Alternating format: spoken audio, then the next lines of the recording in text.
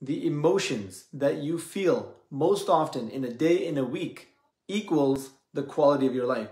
Ask yourself, what are the emotions that I feel most often? The emotions that you feel most often is just figuring out where you are today.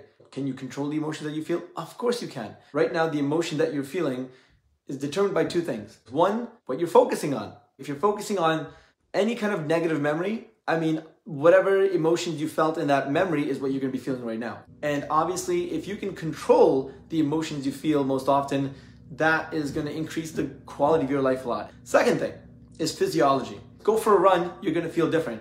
They've done studies at Stanford, at many different universities. Smile, make a big smile on your face, even if you're clinically depressed. It literally changes and alters their mood, their emotions change. Some of them came out of that long exercise of just grinning for the entire day, and they came out and just said, literally, I'm not depressed anymore.